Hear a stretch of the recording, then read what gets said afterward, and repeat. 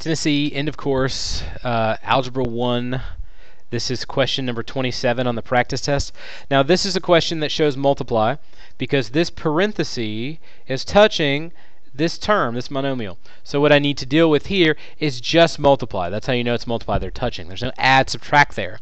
So I make sure that each term on the outside is multiplied by each term on the inside. So there's only one on the outside. So I do 2x to the 4th times 3x to the 3rd. 2 times 3 is 6. And remember, when I do some operation to a monomial or a term, the exponents do one less operation than the numbers. So when I do 2 times 3 here, that would be multiply. One less in the order of operations in terms of levels of activity would be adding. So I'm going to add the exponents. 4 plus 3, 7. Then I do this. 2x to the 4th times negative 1x to the 2nd. So negative 1 times 2 is negative 2. X to the 4th is 4 plus 2 more is 6. And 2x to the 4th times 5x. 2 times 5 is 10x. And then I'm adding, you might want to put a 1 there just for your own edification. 4 plus 1 is 5. So I'm going to look for that answer.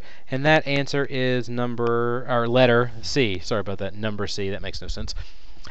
Also, if you are totally helpless, you can use this method. Like I said, I'm not proud of this method. I've said it in other videos.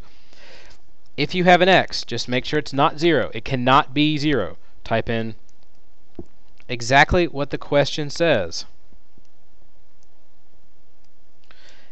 You have an X button. You're probably, if you're not using a TS-73, you probably have something that seems that says it's your button for graphing, whatever your variable button happens to be. 3x to the 3rd minus x squared plus 5x, and close that parenthesis. Hit enter.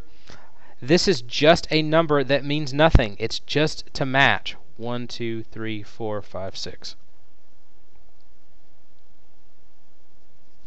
That number has no value. And then you just try the answer choices.